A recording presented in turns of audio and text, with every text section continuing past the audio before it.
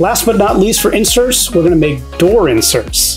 These might sound a little complicated, but with the printable textures included in the Castles and Catacombs manual, these are a snap. And in fact, they even open up. So let's get started.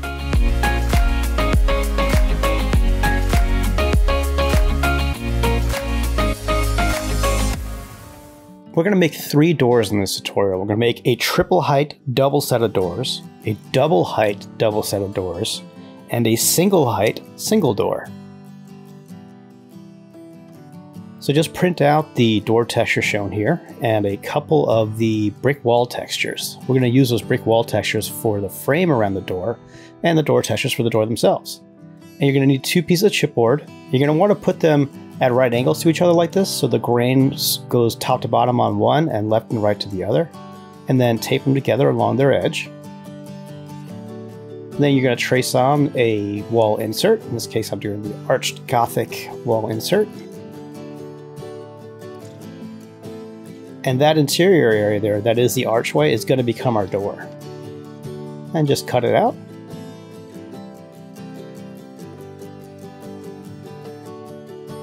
You can lay it on top of a piece of foam board to make it easier to cut out that cardboard in the middle there with your utility knife. Otherwise, it's going to be really hard in your hands.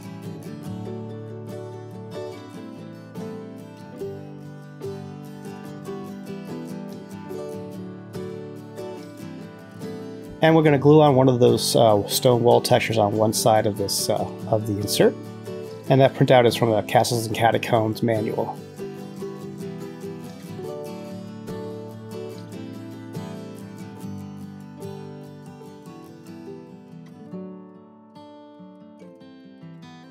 And just cut out the bits you don't need.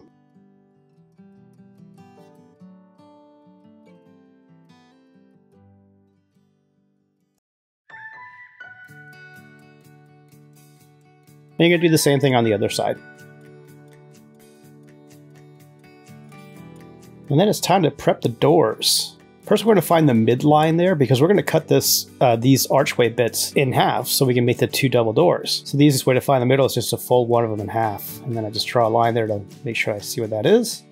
And we're also going to need to trim down the width of these. So after we glue these 2 sheets together, because we want our doors to be a little bit thick and sturdy, we're going to take a piece of foam board and use that to mark a channel that is the width of the foam board in the middle there. And we do that because this way we trim down the width of the doors just a little bit by the width of that piece of foam board.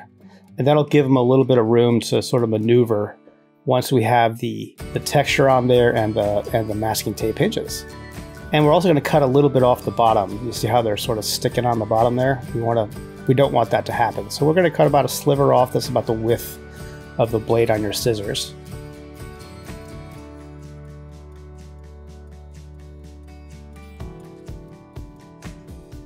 Now we'll just test fit them real quick again, and you'll notice that now they have a little bit of space on the top, bottom, and the left and right, and that's what we want to have. And then we're going to prepare the textures for the door just by cutting them out here. You can just kind of rough cut them out like that because we're not going to use the whole thing anyway.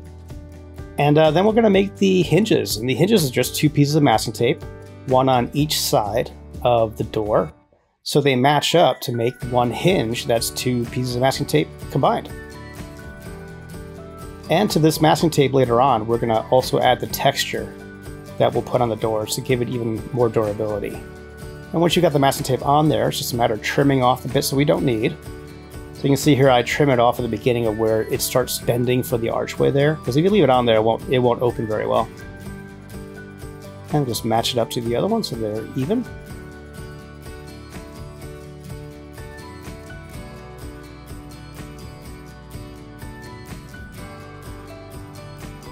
And we fold the texture along the black line there. And just apply some glue to one side of the door, not both. We'll do the other side in a little bit. And put it all the way in that crease and just pat it down so the glue sticks to the texture. And then we're going to cut out that side of the door texture, and we're going to leave it on the hinge because that'll do 2 things. It'll strengthen the hinge, and it'll also hide the masking tape of the hinge because that wouldn't look very good on your final piece. Then we're going to apply some glue to the other side of the door to finish it off.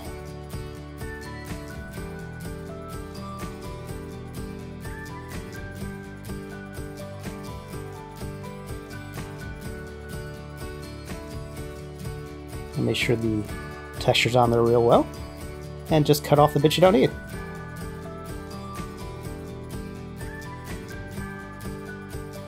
There we go, one door and a hinge. And you're going to do the same thing for the other door.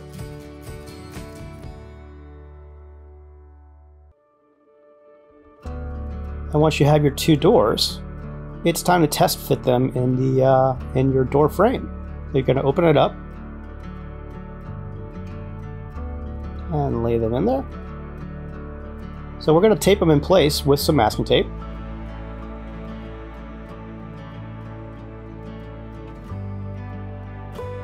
And you want to make sure that masking tape isn't going to be showing, so just make sure that it's not on any part of the door that'll be showing once you fold back the door frame.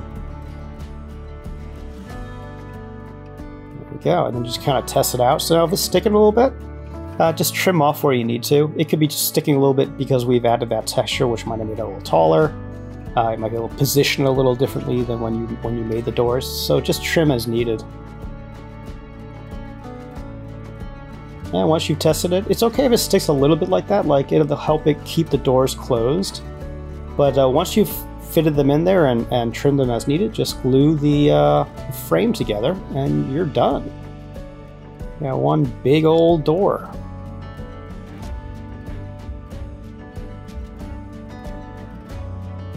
The double height double doors are very similar. We're just going to do a door here that's rectangular. And you'll notice I've already marked the center of the chipboard part of the doors. And that's because there's actually a mark on the template itself for the midline of the doors. And I'm putting that channel in the middle again, so I can cut that out after I glue the two pieces of the doors together to make them a little bit narrower to make room for the hinge.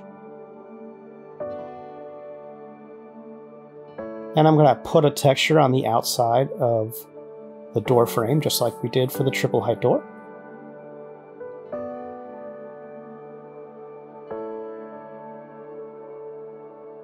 And we're going to do this on both sides, cutting it out with your utility knife. And then we're going to test fit the doors. This is after I cut them out. I cut that channel out in the middle there, and I'm just going to cut a little bit of that sliver on the bottom. Basically, you always want to have a little bit of a gap at the top and bottom and left and right of the doors to make them easy to open and also to provide some space for the hinge. That looks pretty good. Same thing as for the triple height doors, we're going to print out a couple of textures, fold them in half. And then we're going to make some hinges. One piece of masking tape on each side of the door.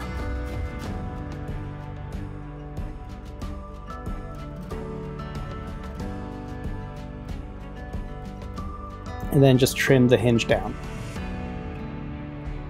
Then apply glue to one side of the door so we can attach the one side of the texture. Pat it down real well.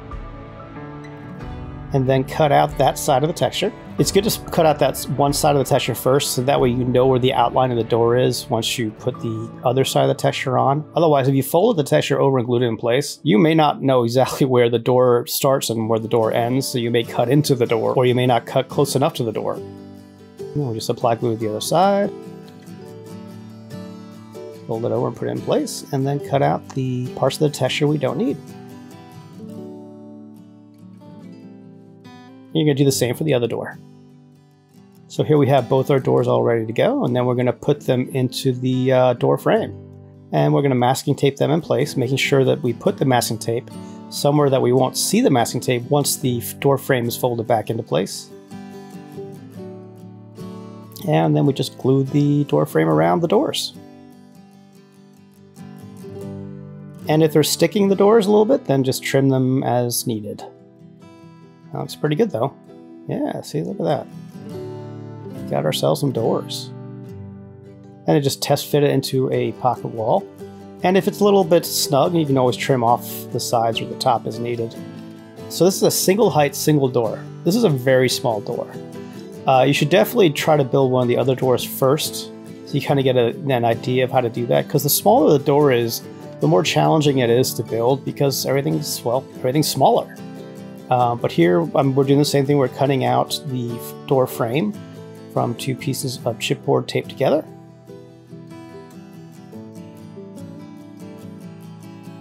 That is going to be the 2 sheets of cardboard we're going to use for the door. And we're going to apply a texture to the outside.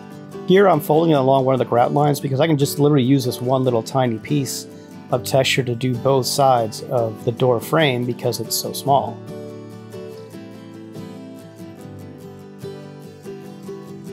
Then just cut off the part of the texture you don't need. Glue together the 2 doors. So we're going to trim off just like we did for the other doors. We're going to trim off a little bit. You can use a piece of foam board to sort of kind of gauge how much you want to take off. For the width of the door, you want to take about half the width of a piece of foam board. So I'm just kind of marking that off on here. You'll find though after a while you won't need to have any kind of guide. You can probably just eyeball it and cut what you need. If you're making a lot of doors, you'll kind of get the idea of it. And we're going to add a hinge to this one as well. 2 pieces of masking tape, 1 on each side, and then just trim down.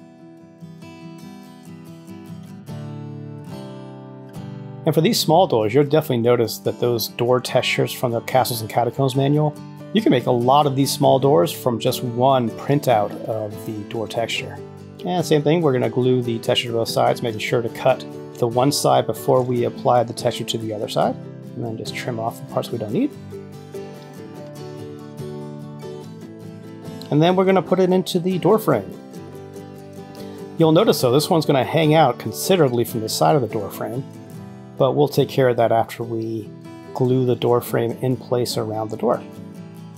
So position the door and put some masking tape to hold it in place.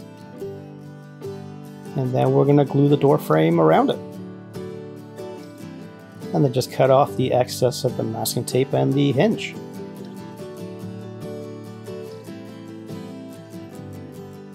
There you go. One single height, single door.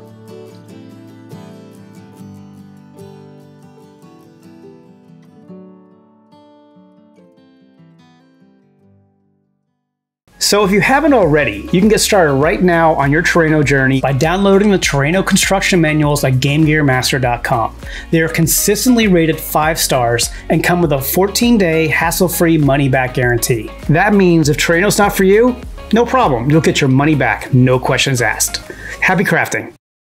And a big thank you to my supporters on patreon.com/GameGearMaster, and a shout out to the architects on there who really go above and beyond. Brian Yao and William Dellinger, thank you so much, and apologies if I mispronounced your names. If you'd like to become a patron and get exclusive Terraino products, go to patreon.com/GameGearMaster.